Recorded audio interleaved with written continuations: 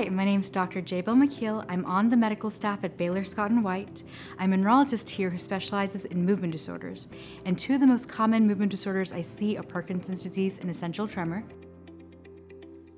So the exact causes of Parkinson's disease aren't known, but we know it's an interplay between genetics and environmental risk factors like pesticides.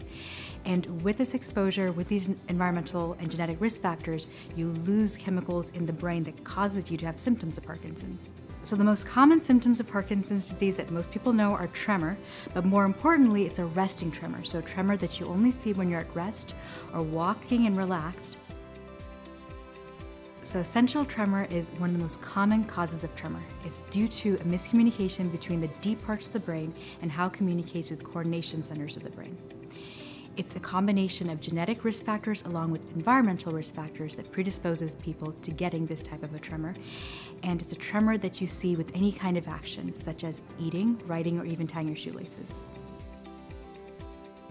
So essential tremor and Parkinson's are similar in that they both have tremor, but with Parkinson's you're seeing more of a rest tremor, a tremor that's only there when you're relaxed, when you're walking, versus essential tremor, it's a tremor at action. So a tremor that you see when you're writing something, eating, drinking, even tying your shoelaces.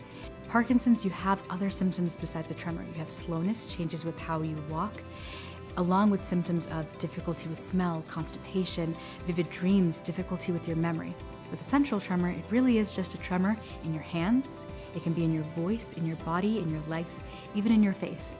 It can be really confusing to see if you have essential tremor or Parkinson's disease. If you or your loved ones have any questions, please come see a neurologist.